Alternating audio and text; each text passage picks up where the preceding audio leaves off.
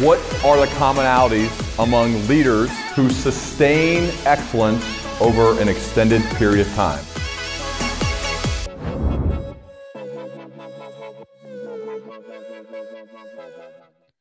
All right, Ryan, fifth time, man. It's kind of amazing that this is the fifth time that we've recorded together, but welcome back, man. I think you are the #1 guest on the history of this show. Well, thank you. When was the first? So that's 5 appearances over how long? 5 years. Makes Okay. sense. About one a year. You write a lot of books, so it makes I sense. do. Too. Too. I don't think we've even actually covered all of the books, because I don't think we got one for conspiracy, but we've got some of the other ones. So it's good to have you, man. Yeah, of course. So, and speaking of that, that's how I wanted to start this particular conversation, because I think this is something that you adhere to and something I certainly try, and that is consistency. And I'll relate it to a Stoic that you've written about. In fact, the first one in the most recent book, I'm going to mispronounce maybe every single name today, as you're probably used to. Is it Zeno? It's Zeno, yes. Zeno, okay. So his work was not defined by some single epiphany or discovery, but instead by hard work. He inched his way there through years of study and training, as we all must. And Zeno said, well-being is realized by small steps, but is truly no small thing. And this is what I sense is it feels to me like a way that you operate, and I think a useful way for all of us to operate is that it's not this grand, giant project or epiphany. It's the day-to-day work, which is what makes you great and prolific. Well, I appreciate that, and it certainly is at least part of my philosophy that the little things add up. You know, George Washington's favorite expression was "many mickles make a muckle." I don't know what that means, but I think it's the same thing, which is basically like, look, you show up every day and you put in work. And at least for a writer, what happens is if you show up every day and you work on the project, after enough days, eventually a book comes out of the other side of that. So a lot of people sort of go into a project with a lot of excitement, with a sort of a big vision. And I'll hear people go like, okay, I'm taking the whole month of December off and I've rented a cabin in the woods and I'm going to write the book. And when I hear that, it's like, that's just not enough time. That's not how it works. Not only is that, like, even if you could work 10 hours a day, that's not enough hours. But it's also just not how great stuff is done, particularly ideas. I tend to find, like, I'm about 2/3 of the way through my next book right now.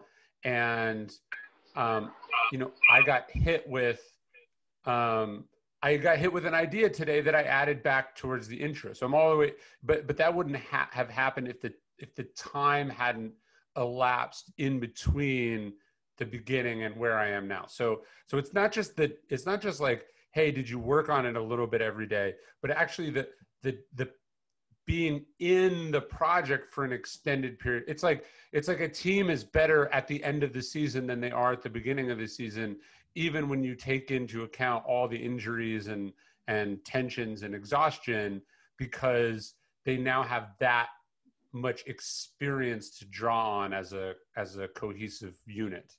Yeah, the legendary Steve Martin said it's easy to be great every once in a while. It's kind of like a lucky hand in poker. What's hard is to be consistently good night after night after night, regardless of the circumstances you find yourself in. And in his case, he's talking about doing stand-up comedy, in some cases to one person in a bar.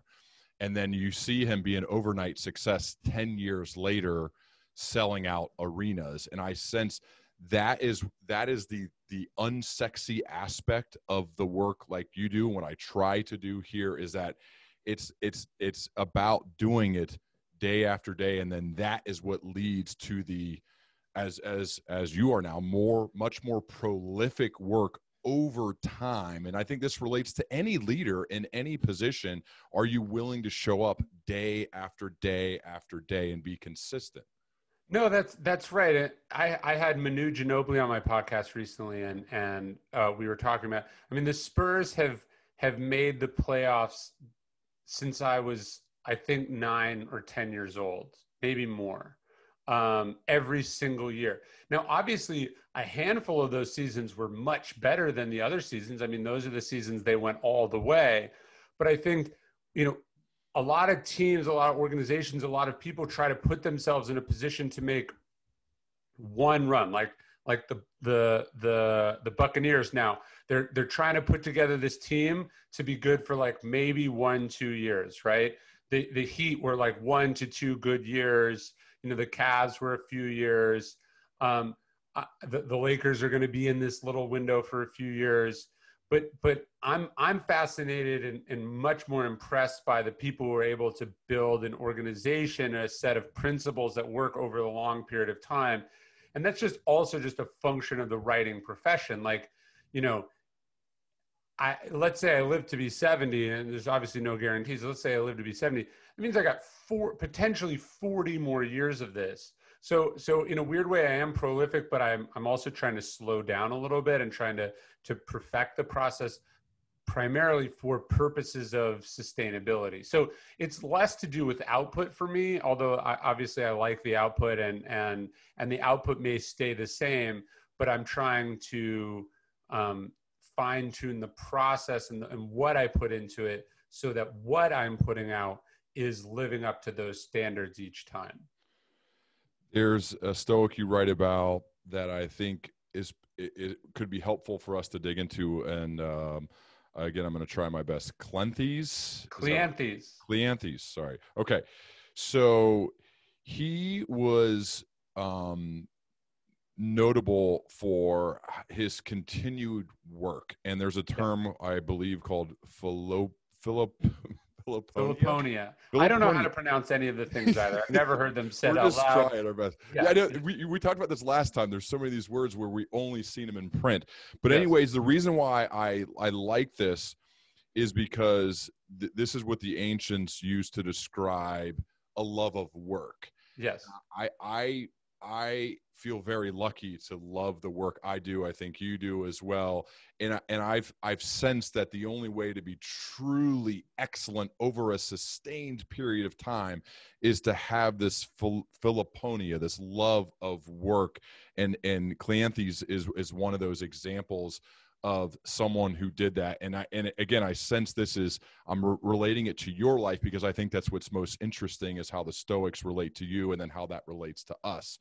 And to me, I feel like that is a critical component to having sustainable, excellent work. Curious. Yeah, of course, you could almost pity someone who's extremely talented, but hates baseball. It's like, so you have this thing and it feels stupid to not, make a go of it, and you still have to do most of the work, but you're not going to go as far as you could, and you're not going to enjoy how far you do end up going because really what you want to be doing is something else. And so, for me, what I really like, I've started to realize that like, I don't actually like publishing books. Like I have this book coming out and obviously like, we're doing this interview and it's wonderful to have this conversation, but all the stuff that goes into putting out a book, like, the printer delays, and then there was this conversation, and then there's how much time do you clear on the schedule, and then,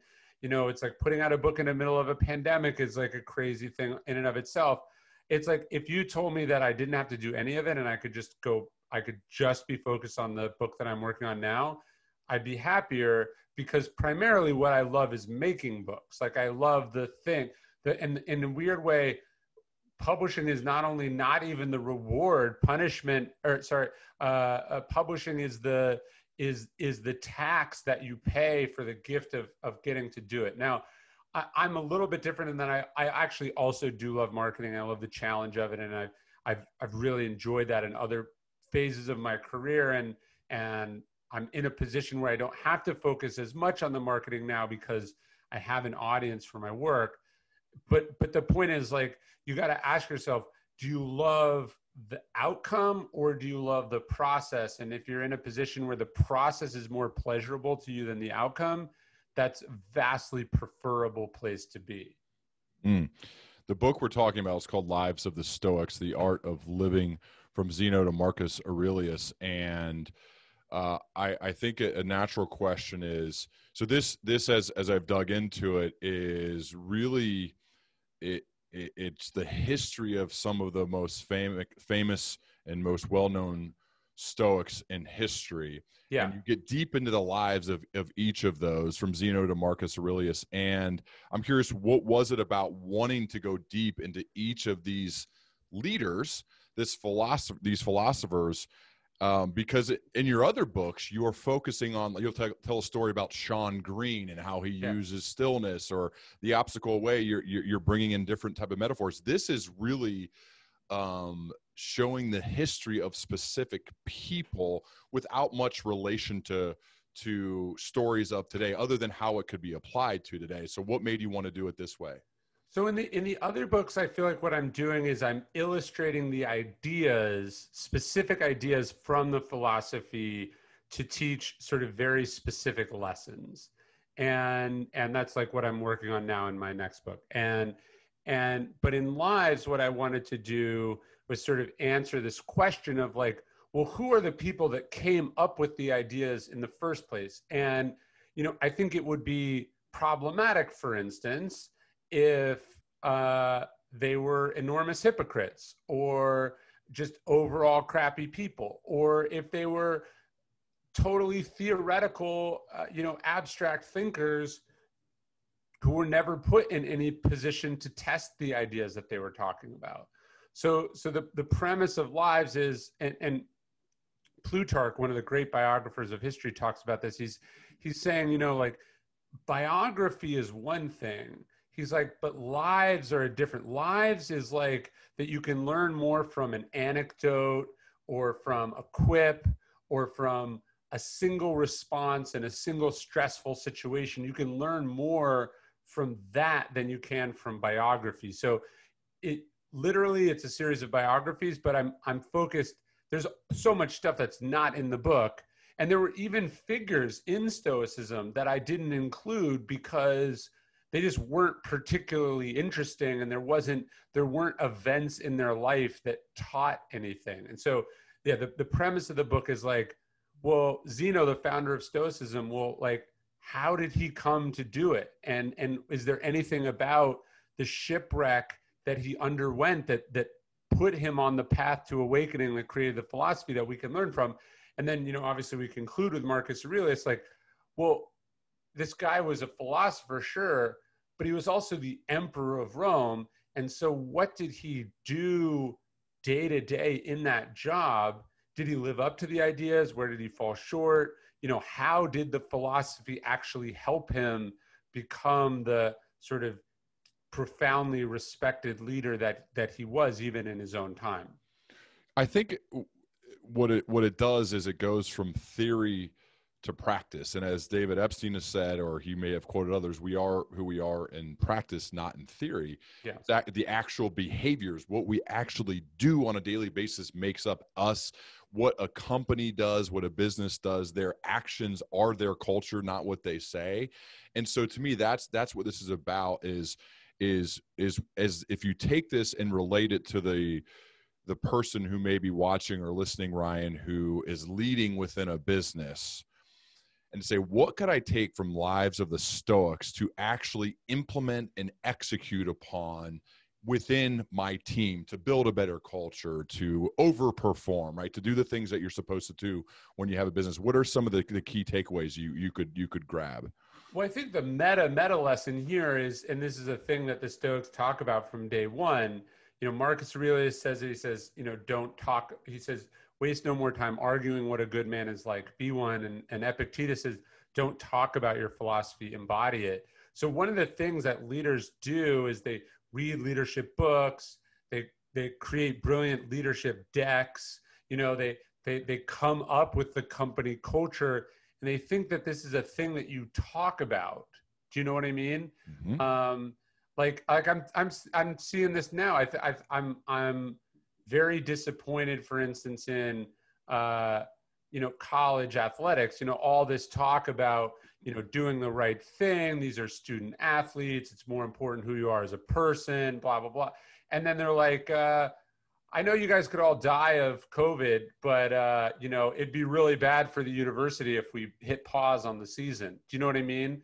I think you're watching, and this isn't just in athletics. I mean, there's, I think, 6 universities in the country right now that have had more than 1,000 COVID-19 cases. We are watching across the board at the federal level, the national level, the collegiate level, the administrative, whatever it is. We are watching leaders violate all the things that they've ever talked about. Do you know what I mean? They are not putting people first. They are not doing the right thing, even when it costs you. We are watching, and I realize there are difficult decisions, so I'm not like being glib about this, but I have seen very few people and institutions make the right, harder choice as opposed to the easier, expedient choice. And then these same people are going to harp on, some 19-year-old, freshman athlete for not, for some minor rule infraction. And it's like, why would they listen to you? I'm going to get back to some of the stories from the book Chrysippus. Is that right? I say Chrysippus, but I don't think he's around to object. He was introduced to running, and Yes. it changed his life. You are either walking or running daily. Yes. How has running and physical exertion made you better at your craft?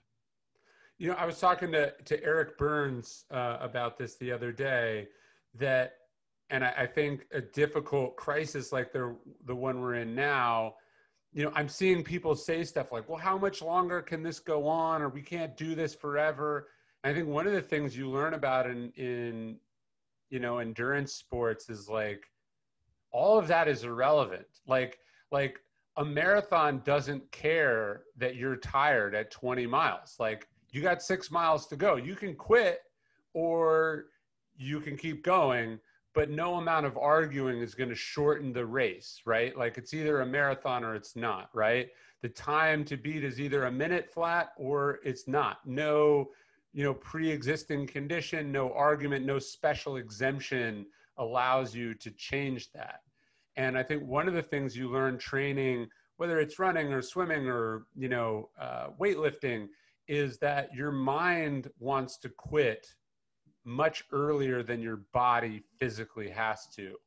And so you have to learn how to push past that. Obviously, within reason, there's certainly, recklessness and burnout is real and dangers and all of that. But you have to understand that just because you feel like you're done doesn't mean that you're done. And the more you cultivate the muscle, David Goggins talks about this. He's like, when you think you're done, you're at like 40%. And that's an idea that you can understand intellectually, but unless you've really pushed yourself in some sort of competitive context or, unless you've really cultivated that willpower and seen that that's true in your experience, you don't really understand that idea. How does this make you better in non-physical work?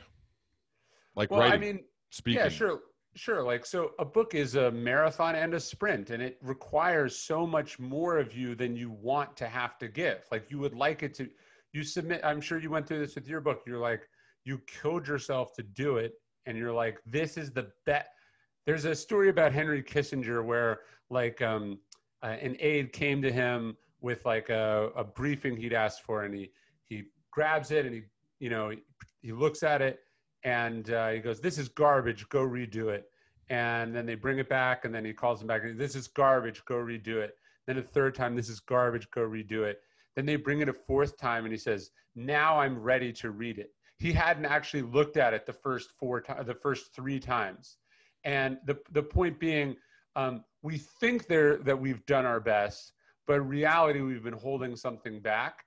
And so, you go through this with books, you're like, this is the best I can do. And then somebody looks at it and they go, well, what about this, and this? And you have to, that's a choice, right? You have to say like, no, I'm done. I can't do that. Or you have to say, actually, I do have the ability to answer all these questions. And the book becomes 4% better for that process. And that is the way that work is done. I mean, you think you made it all the way, you gave everything, and then, oh shit, the game is tied at, when the clock hits 0, and then there's another quarter. Like, that's just how it works. And so it's not just a physical thing, but I think almost everything requires more of you than you would like it to have required. When you look at, let's pick the obstacle is the way. Yeah. There's been some time has passed since you published that. You are a better writer today than you were when you turned that book in. Yes, definitely. Do you have moments where you look at it and you're really mad at yourself, or you're upset because you're like, God, that is not, like, you pull a paragraph or a page or even a chapter and it's like, oh, I could have done so much better? Or are you just like, you know what, that was then, it's done, and I've got to move forward and not look back? It's a little of both. I'm having a weird experience right now. My son asked me to read them to him, and they seem to work very well at putting him to sleep. And so, like, when I read him, like last night we read Curious George, but when I'm reading Curious George, he wants to pay attention and he wants to look at the pictures. It's like, it's a fun thing to do. And so as soon as I close Curious George and I open The Obstacle Is The Way, he's asleep, like that, because he doesn't have any idea what's happening, and it's much more boring than I'd probably like to admit. But I've had the weird experience over the last few months rereading both. I haven't done Stillness, but I've reread Obstacle and Ego. And the last time I'd read those two books was when I recorded the audiobook for them. So I think I definitely see things that I feel like I was a little bit too glib about, or that, I talk about Ulysses S. Grant somewhat negatively in Ego is the Enemy. And as I've studied him more, I've come around, and maybe I'd have nuanced that chapter a little bit, for instance. So there's definitely things you see where you're like, I don't know if I totally agree with that as much anymore. Maybe I'd change this or that. But one of the things, and I'm thinking about this now as I'm writing my book, as I've become a better writer, I've also become more informed and more aware of what's possible with each sentence. So on the one hand, that improves the quality, but when I read Obstacle, like Ego is probably 15% longer than Obstacle, and Stillness is probably 15% longer than Ego. And so when I read Obstacle, there's a quickness and authenticity to it, and I don't want to say unpretentiousness, because that's not really the word, but there's a looseness to it that I appreciate, in the way that, like, you listen to a band's first album, it just tends to be quicker and less self-conscious. And so I'm trying to think about that more, like, not how do I go back to it, but it would be, if every one of your books got longer and heavier and more deliberate, at a certain point, that's not sustainable either. I want to talk about community. Okay. It's partially why we're doing this today with friends along.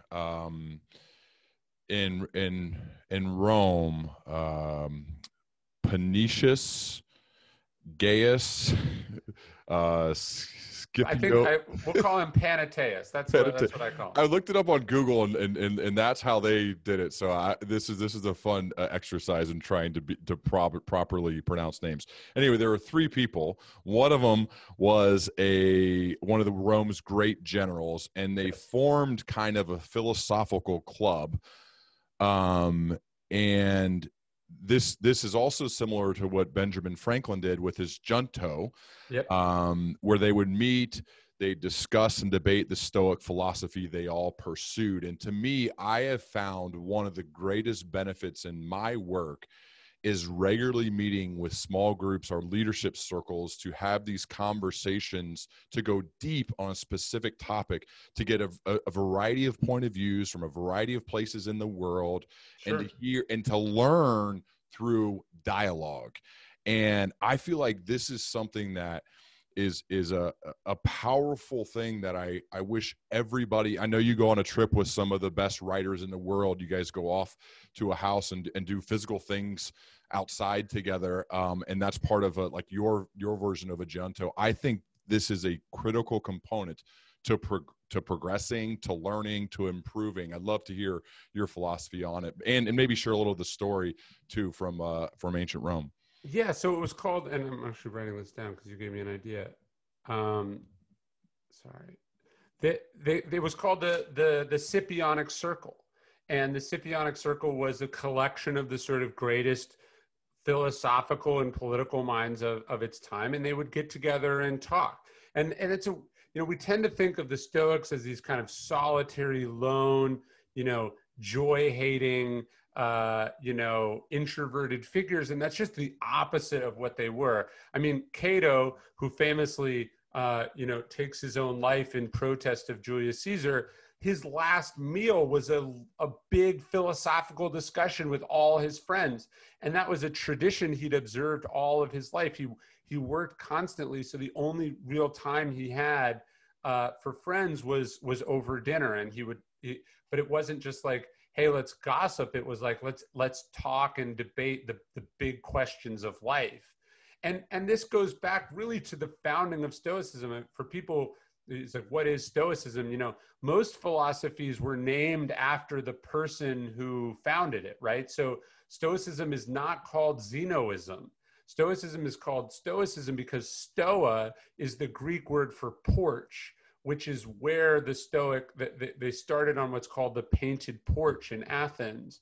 And I just love even the image or the symmetry of the idea of Stoicism being named after a porch, which is an open air structure. It's where, there's no doors on it. It's facing the city, it's facing people, anyone can come up on it. And it's like this idea of like, well, what is your stoa? Like who's on it and where is it? Where are you having these discussions? I'm a big fan of like mastermind groups. I'm a big fan of, I'm on a couple different, I don't know if you have this, but like text threads with different people in different professions. And it just allows people to kind of dip in and dip out and benefit from it, different people's perspectives. But most of all, you want to be benefiting from other people's experiences. And so what these groups really let you do is you go, hey, I'm trying to find someone to redesign my website. Has anyone gone through this? Or, I'm on some of my books, there's been some issues with the printers, like the printers are overloaded. And so, I'm going to text this group today and be like, hey, is anyone else at other publishers having this problem? And how did you solve it? And so I think just the ability to share and benefit from other people's wisdom is really, really important. What's it like when you go do one of your trips? I've talked to James a little bit about this, James Clear, and I've had some of the other guys that go on this trip. Yeah. What are those offsite retreat like events like for you guys? Well, James deserves all the credit because he's the one that put it together, and he just invited a bunch of folks, and it seemed like fun the first time. I didn't really know what to expect, but writing is a strange profession in that you're competitors, but you're not really competitors, and even though you are competitors, you probably all benefit from sharing more than you do from stockpiling. I spoke at a couple years ago in Austin. I got invited by an AD. I won't say from what school, but the athletic director at a big school was like, "Hey, we're getting a bunch of other ADs together." And I went to this house. It was like the house of one of the donors for the program. Anyways, the point was, there I was, and there were the ADs from like 10 schools that all are constantly trying to destroy each other and beat the crap out of each other on the football field, steal, like, their coaches are trying to recruit athletes away from each other. They're fighting over ostensibly a finite amount of advertising dollars and television rights and whatever. And yet for like 20 years, these coaches have gotten together and shared with, not coaches, ADs have gotten together and shared with each other what they're learning, what's working, what's not working. One of them gets fired and the other ones help him get a job somewhere else. It was just really interesting to see. So I think the more you sort of get up close and personal with elite performers, whether it's in sports or the management of sports or business or the armed forces, you find that there's a lot more sharing than you might expect. And I think that's what allows them to continue to grow and improve. It reminds me of the word, I'm going to spell it, you can pronounce it, Oikeios, that we share something and our interests are naturally connected to those of our fellow humans. It was pressing in the ancient world, and it certainly is today. And I feel like that is something that I wanted to bring up and talk about and have you expand on and pronounce it properly for me. Because I actually don't remember how to pronounce it, but it translates to like a mutual affinity, that we have a natural affinity, a natural almost altruism, and then what happens is we lose it. We beat it out of each other, or we pressure it out of each other, and it's the root of so much pain and unnecessary difficulty. Mm-hmm. I think people I think that's been one of the saddest parts of the pandemic is like people, it's like you can't seem to get people to care about other people. Do you know what I mean? Like, we don't even have to get into the mask thing, but you'll hear people say things like, those 200,000 people would have died anyway.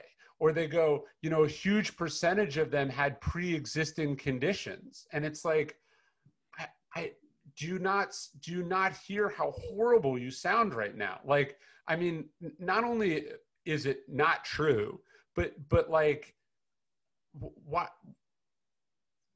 It's just heinous. Do you know what I mean? It's just heinous to that we've gotten to a place where we're so callous and we're so self-interested that we can't even understand why it's bad that these people have died. And the weirdest part is you could make a very strong and this is what the Stoics do, a very strong self-interested case. I mean, we've lost doctors, we've lost artists, we've lost, people's grandparents, we've lost caregivers. There's going to be orphans from this, right?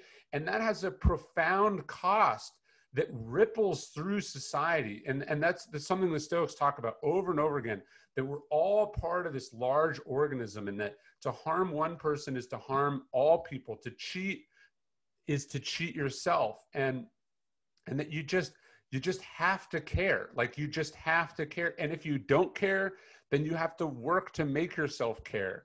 That's been the hardest part for me to grapple with, is just people that I know I believed were good people, or I know deep down are good people, just expressing like abhorrently callous indifference to the suffering and loss that we're still probably not even halfway through. Yeah.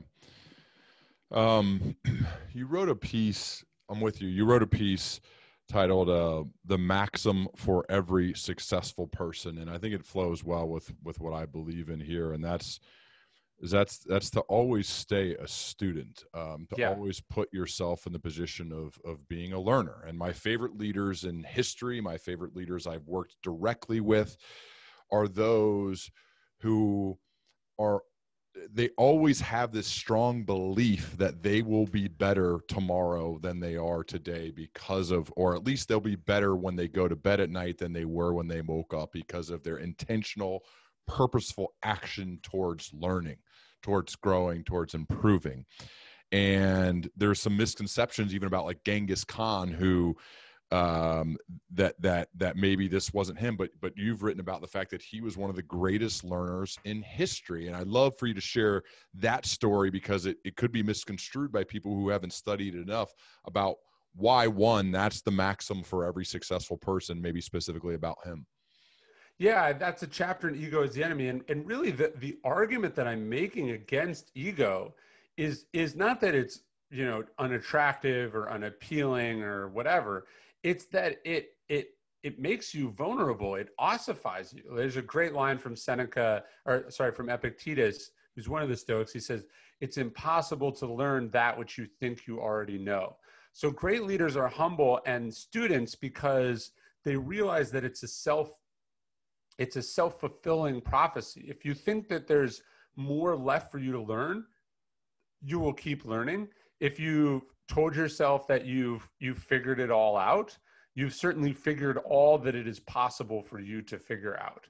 And so, yeah, the Socratic method is about, asking questions, and Socrates was considered wise because of, he knew what he didn't know.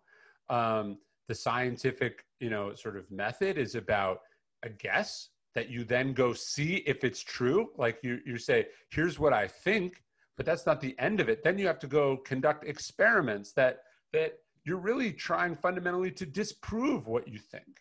And so, yeah, great leaders are focused on learning. There's a great story about Marcus Aurelius. I think it's in Lives. If it wasn't, it's only because I didn't have room for it. But he's an old man at this point, and one of his friends finds him leaving his palace, walking on foot, which is very unusual for the emperor at that time. And he says, "Where are you going?" And Marcus says, "I am off to the house of Sextus the philosopher to learn that which I do not yet know." And so, and the man supposedly explains this is the most powerful man in the world, and he's going to learn at the feet of an old philosopher. And to me, that's what leadership looks like. And I mean, the really crazy, weird story is Sextus was Plutarch, who I mentioned earlier, was Plutarch's grandson. But Marcus thanks Sextus at the beginning of Meditations for all that he learned from him. And so, this relentless focus on learning and finding out what you don't yet know is the key to greatness, I think. Love it. Ryan, I'm going to open up to some questions Sure. here. We got some big fans. First, a happy early birthday to Joe Nykirk. His wife, Emily, texted me and said this would be really cool if you could get Joe to talk directly to Ryan, because he's, I think, read pretty much every word you've ever written. So, Joe, how about you take it away, man? Appreciate it. Thanks. Thanks, Ryan. Thanks, Ryan, as well. My wife just told me that on the way up here. We're on a family trip, and she's right, though. I appreciate it. I've read all your books, get the Daily Stoic, read the Daily Stoic every day, and Daily Dad. So thanks for all you do and all your work. Appreciate it, man. Yeah. And I mean, I think close to the topic that we were just talking about with that word we couldn't pronounce, but, with courage, justice, wisdom, and temperance being, the 4 Stoic values, especially in this day and age with how divisive I feel like the environments are today with just everything, racial injustices and the pandemic. How have you found ways, or what methods do you have to balance, especially temperance and justice? I feel like, fighting for what is right, but also letting things kind of go and maybe not getting into arguments you don't want. How do you balance those things? Yeah, no, it's really difficult, right? It's like you could spend your whole day, just angrily tweeting about things, and that might make you feel good, but what is it accomplishing? And how quickly do you end up sort of losing hope if that's the strategy you do? So yeah, it's a balance. Like, how do you sort of maintain your sanity, your moral compass, amidst a world that feels maybe a little bit like it's tearing itself to pieces? And then at the same time, not give up and not just sort of tolerate the status quo. I think that's the struggle that a lot of us are in right now, myself included. I think, first off, it's how do we start just by being better ourselves as people? How do we start? We can have the most impact at home with our own children, for instance. So I think that's good. Obviously, as a writer, how do I use my platform to make a difference?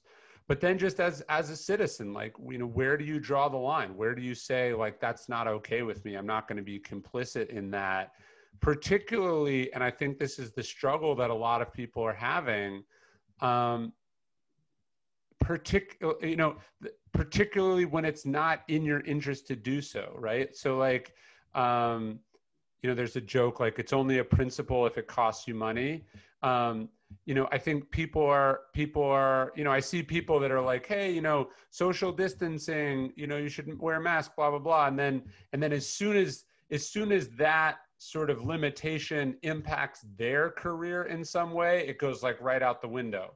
So, sort of what are you willing to sacrifice or pay to insist on the formula or the standard by which you believe? And I think that's where we can start. If each person just didn't do things that violated, what they believe to be their conscience, that would exert an immense amount of pressure systemically. But we have trouble doing that. I think everyone just thinks like, oh, we have to solve this like on the national level, on the international level. But really, I think if we focused on like, well, where am I drawing the line? What am I okay to do, not okay to do?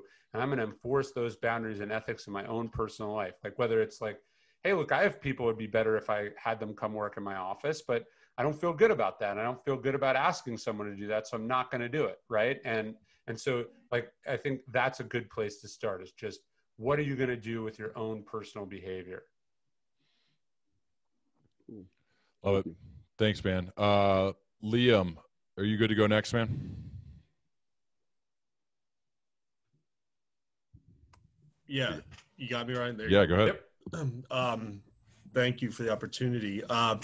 So something in my company, but I've noticed it's just been an aspect of my whole life, has been trying to figure out, you start at a very young age of what do you want to be when you grow up, who are you going to be when you grow up. And now in the business that I'm part of, we think a lot about how to get people in the right roles and what do they want to do with their careers and what do they want to go on to be even after our company.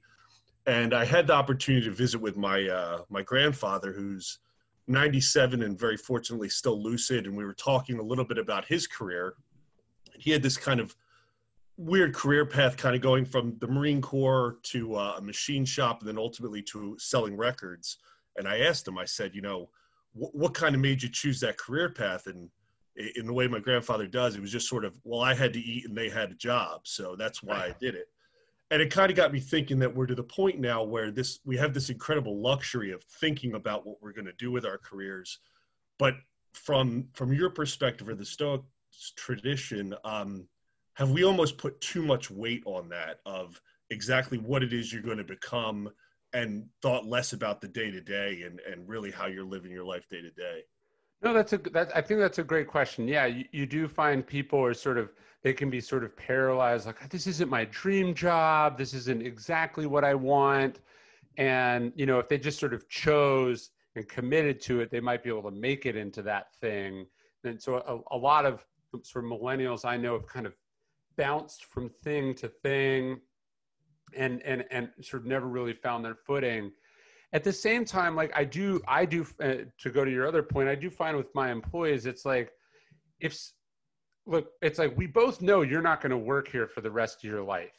So if you can be much clearer with me about what you want to do, like where you see yourself going or what kind of life you want to have, this is going to be a much more fruitful relationship for both of us because I can help you, right? It's like, I can only pay you what I can pay you, but I can give you all sorts of advice and guidance and send opportunities your way that are going to be worth a lot more than what I'm paying you. But I can only do that if you help me get a sense of what that is for you. And so I think a lot of people struggle with thinking about that and then communicating it. And then it's sort of a suboptimal relationship for everyone involved. It's like, if I have a research assistant who is like, I want to become a writer someday, that's so much better for me than a research assistant who's just sort of like, well, I don't know, maybe I want, it's like, if I can, if I'm specifically training you for a thing, that's much better than if this is just like, a transactional relationship. You know what I mean? So I think it's, like all things, probably a mix of both. Good stuff. Thanks, man. Yeah, I found that I know you're friends with Cal as well, Newport, and his kind of be so good they can't ignore you. Yeah. Especially, I think when you're getting started. To me, it was really helpful just to be kind of grateful that somebody gave me a job, even though it was making 80 cold calls a day. Yeah. And it wasn't that fun, but the desire to get good at something that I had never done before has now helped me in everything else I've ever done.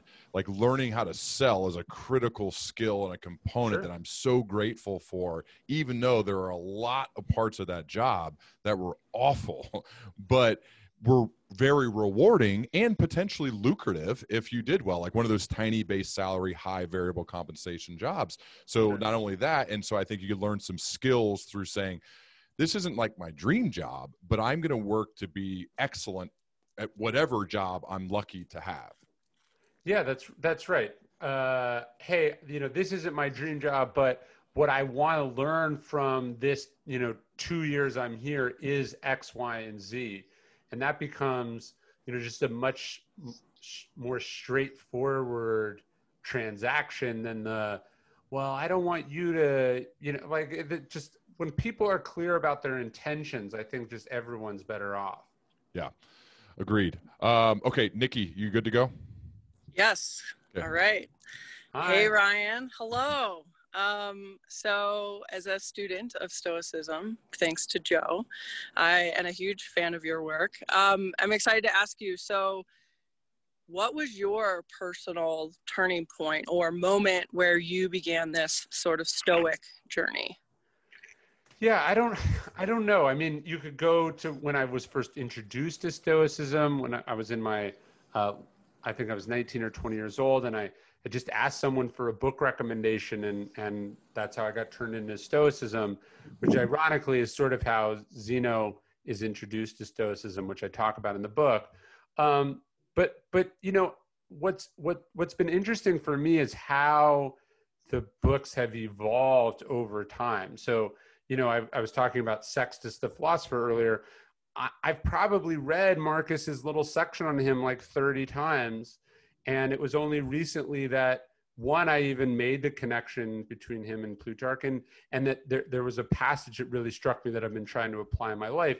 The point being that when the journey begins is important, but I'm also as interested in how the journey evolves and how one kind of recommits to it. And it's like, if you see the texts as static, then you're going to read them one time and you're going to retain whatever you retain, and that's it.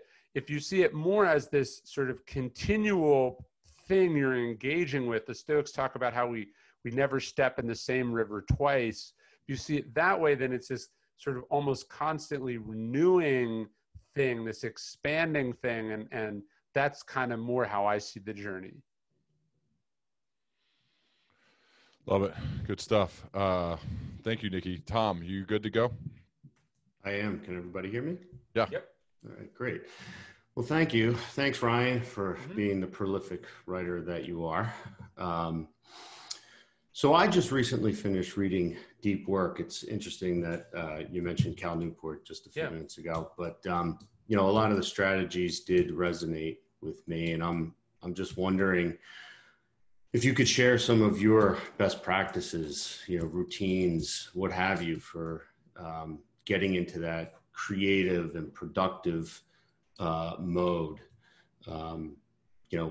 with us. Yeah, for me, it's all about the morning. So like this morning, I got up at like 6. That's when my kids woke up. The first thing we did was we went for a long walk together.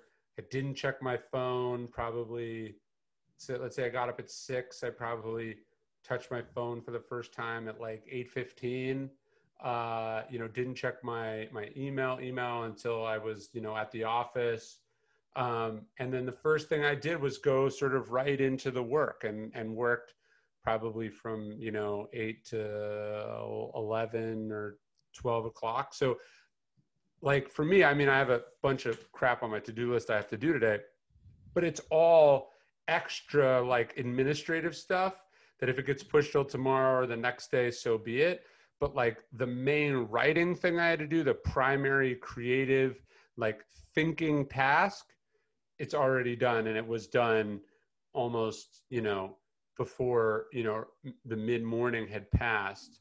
And so for me, my deep work stuff is just like, get up early, go right into it, and then do it in as uninterrupted and continuous form possible.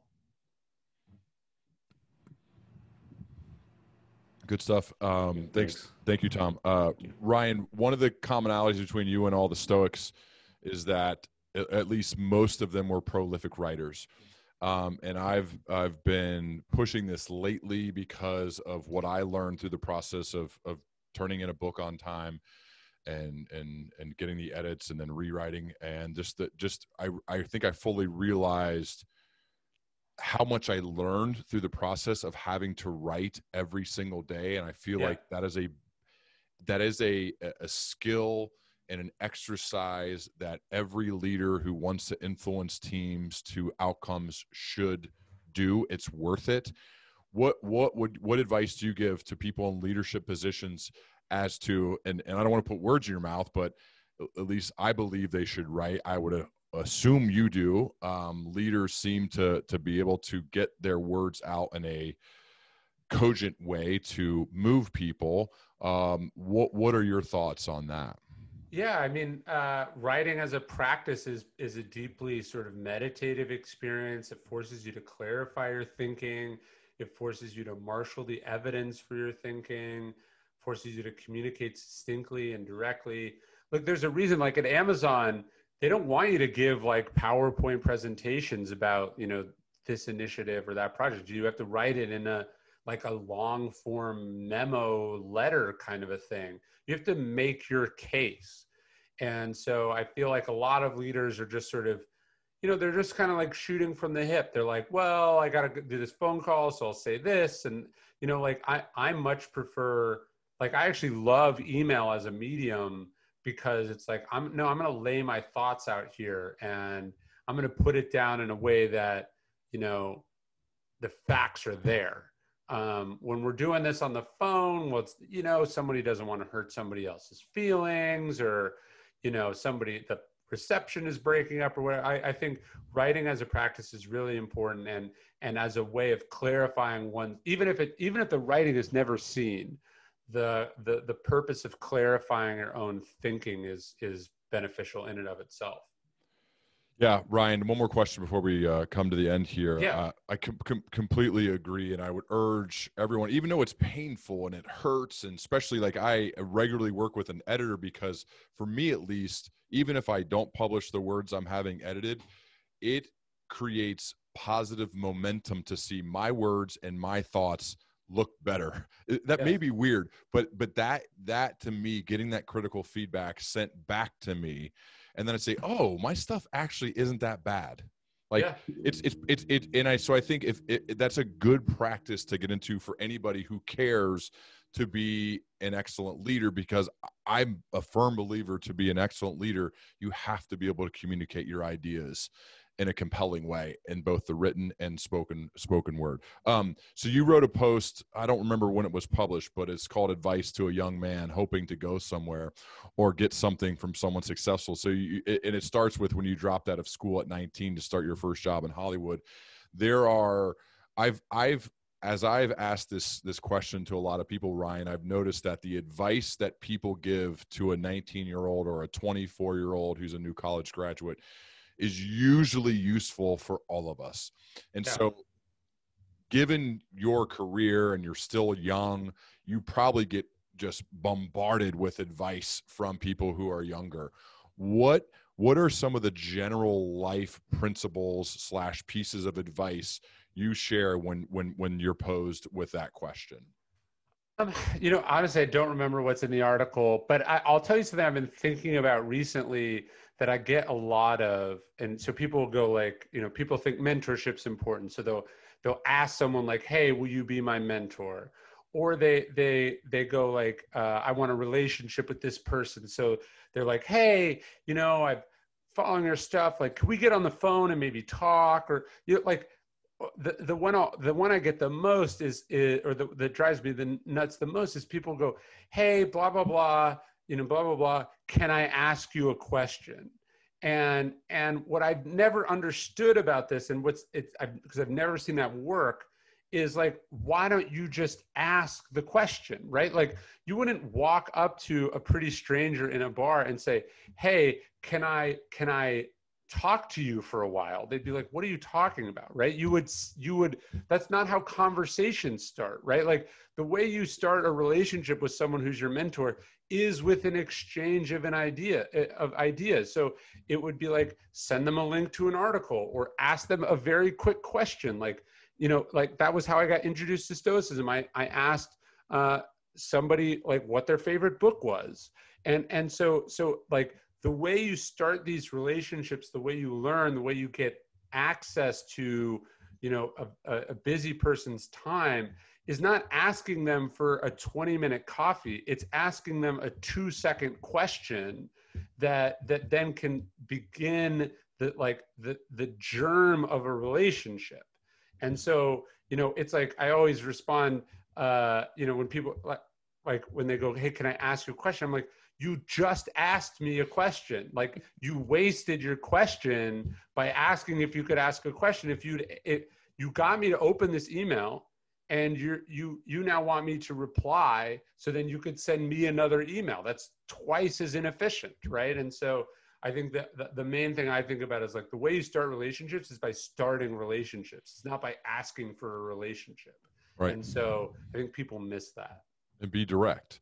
Yes. And I think it's helpful to have done something that to create a reason for somebody to potentially be interested in you. Sure. I think being a great writer, having a good podcast, putting your work out there publicly opens the door to potential new friends that you want to talk to. Yes. If you've shown an ability to add value to the world, that is a great networking tool to gather and build real relationships, because it's like, hey, I dig what you do. Oh, I dig what you do. I think Jordan's still on the call. He is assistant coach for the Brooklyn Nets. And yesterday, all of a sudden, Steve Nash gets hired. And I'm thinking, oh my God, Jordan, what's going on? And we're texting about what you're working with Jacques Vaughn, and now how's that going to work? It's because he has a job of significance that I'm curious in. He originally reached out to me because of the podcast, and now we formed a relationship over a mutual respect. And I think that's another key aspect. If you want to build those relationships, do something worthy of it. And that's a way that I've found that has been one of the coolest parts of doing this. No, totally. Sheryl Sandberg has talked about this. She says, people think like, find a mentor and you will do well. She's like, do well and a mentor will find you. It's like, if you do interesting things, if you're showing promise, you will have no shortage of potential relationships. It's like, if you won't need to go ask people for things, because, these things will naturally ensue from this sort of incoming, we might call it deal flow that you're experiencing. And so, yeah, and when we talked about jobs earlier, like, when people are thinking about, should I do this opportunity or this opportunity, I go like, well, what's the one that's going to, be the most interesting, that's going to teach you the most, it's going to get you the access to the most things. And so I think people underestimate the value. Like, they're thinking about where they want to go to college. It's like, look, do you want to go to a college, in New York City, where you're going to be exposed to all these things, or do you want to go to a college in the, in the middle of Iowa, where you're not going to have any access to anyone doing anything, So I think thinking about what's going to give you proximity is a great, a great tool for this as well. Love it, Ryan. Thanks so much, man. It flew by. Number 5, already looking forward to number 6. Where would you send people to learn more about you online? RyanHoliday.net, and then I do a daily Stoicism inspired email at dailystoic.com. Most recent books titled Lives of the Stoics, The Art of Living from Zeno to Marcus Aurelius. Are you talking about your next one yet, or is it still a secret? Oh yeah, no, I sold the next 4, and I am about 2/3 of the way done with the first one. The next 4? Is it another like series like? Yeah. Oh, are you gonna share a little more? I can't tell you. I'd have to kill you. All right, we'll talk about it next time, I'm sure. Next time. All right, man. All right, Thanks so man. much for being here. It's Appreciate great to talk to you again. See ya. Yeah.